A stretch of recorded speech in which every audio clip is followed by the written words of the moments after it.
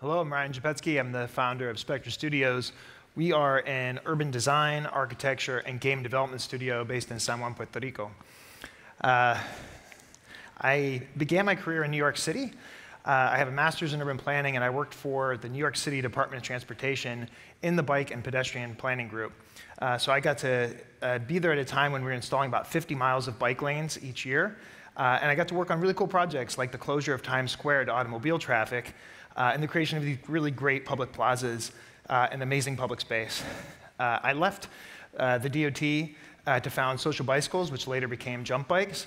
And we released dockless bikes and later electric bikes and scooters in cities all over the world until we were acquired by Uber in 2018, where we were able to scale up internationally and integrate our bikes into their app. Through that process, I really learned through both experiences how hard it is to change existing cities, particularly when they look like this, as is the case in the United States, where you have low-density single-family homes, you have strip malls, you have office parks surrounded by parking and nothing else, and then even when you have downtown towers, often at the street level, you're just confronted by parking garages. These are spaces that are fundamentally built for cars, and we tried to bring bikes to a lot of those places: Atlanta, Phoenix, Orlando, Tampa, Los Angeles, Houston. And it's really, really hard to adapt and introduce new transportation when the land use is so broken. So I spent a lot of time thinking about what would I do if I could build from scratch? What would be the ideal city? What kind of things am I interested in? I spent 20 years thinking about this. And I think it begins with mid-rise mixed-use density. So 2 to 7 story buildings, residences up above, shops and restaurants on the ground floor, streets that are narrow and really, really great for pedestrians of all ages.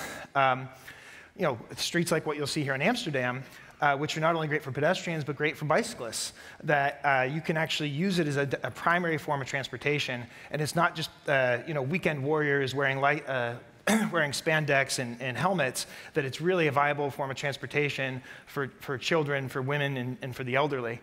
And I love this urban form, and I really am inspired by those types of cities, but I also like the introduction of some towers. I don't think like a skyline dominated by towers, but it is a very magical experience where you're walking through a mid-rise neighborhood, you turn a corner, and you catch a glimpse of a tower out in the distance, and it gives a sense of scale and ambition that I think adds a lot of value to a city.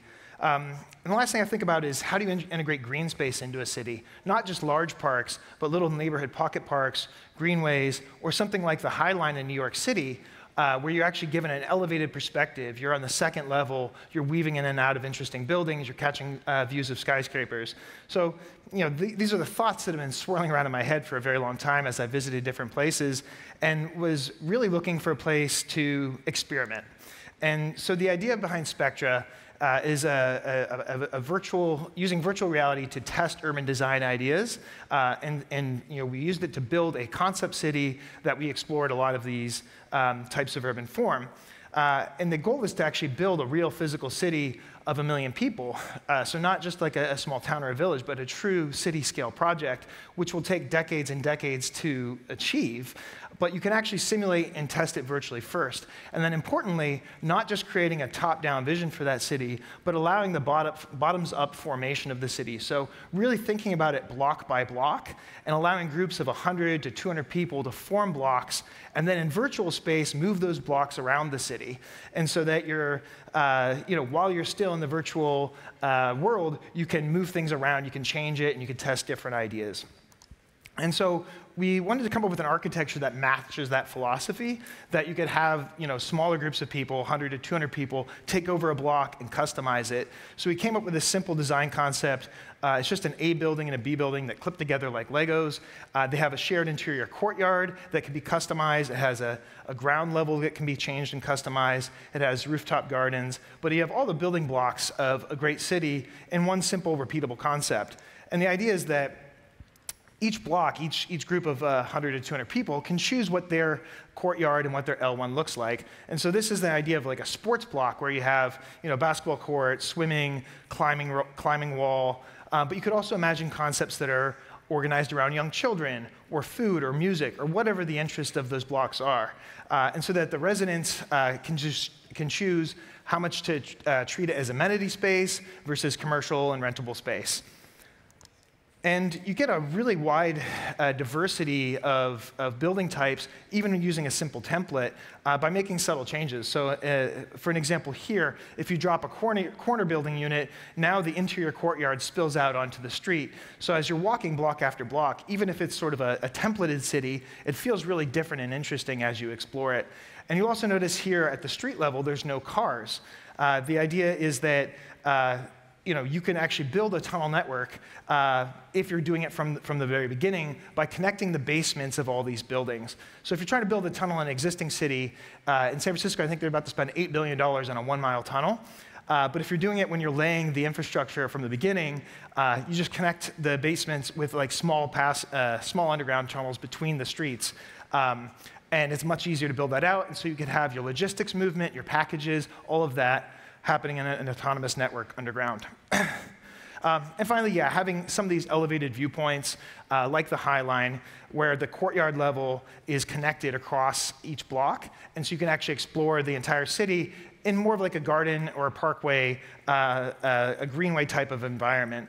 So if the streets are too busy with bicycles and scooters, you can actually kind of escape to a more park-like environment. And so all of these ideas are wrapped up into a kit of parts. So the idea is we released this under a Creative Commons license. Anybody could take these ideas, bring it into their own game environments, or do their own urban design experimentation, ideally feed back to this, and we can create a concept city of all of these different components, move it around, get feedback on the idea, and then eventually find a piece of land and build. So since we launched publicly in January, we've hosted over 20 workshops in the virtual city. This is a workshop that we hosted in partnership with a German research university that has a large European grant to do research in the virtual city. We've hosted some on agriculture, some on bike transportation, a variety of different workshops to get feedback on the concept. And whenever I show up at a conference or event or even just a bar, I break out the laptop and get people to be immersed in the virtual world. Now, I've been thinking about how do we go beyond just hosting events in the virtual space, and how do we introduce some game elements? And so we've come up with a game that we're going to be releasing next year called Yimby Nimby War. The idea is that everybody here is going to come across NIMBYs when you try to build your project, the not in my backyard people. And so they are possessed by these demons, these bad ideas, and you have to vanquish them and shoot them down and liberate the people. And so and so just introducing a little bit of light gameplay to get people idea how hard it is to build a city and the things that we have to overcome. Lastly, I'm really excited by the stuff we're doing in the digital world, but I want to undertake a physical project, much like we've seen today from Cabin and Neighborhood and Nomad and all of these folks. So we've purchased an 80-acre piece of land in Puerto Rico. We want to turn it into a working organic farm and a hospitality concept for group travel. So something that would be a perfect venue to host these 50 to 100-person meetups and micro-conferences. So it's got a co-working space, a gym, childcare facilities, podcast recording studio. So we've designed these two buildings and put it through the same process of designing virtually, applying it to a piece of land, and trying to build a community around that. And so, yeah, we're trying to make the best place for large groups to come together and hang out. It's got these two common buildings, these sort of shared buildings with all the programming. And then we're designing these Balinese-style villas with 6 bedrooms, so you can actually stay here. We're going to have at least 4 of these on the property, so that's 24 bedrooms. So we're at a really good size for hosting these events of like 50 to 100 people. And so it's practicing this virtual to physical process, and 2, it's thinking about how do we create this engine of bringing groups of 50, 100, 200 people together that can become the seeds for a city of the future that we might build. And so that's it. So this is a timeline, a little bit about what we've accomplished so far. Plan to, again, release the first game in the first half of next year, and submit the designs and site plan for the entitlements and start building the physical site, ideally beginning construction in early 2025. So thank you so much, and yeah.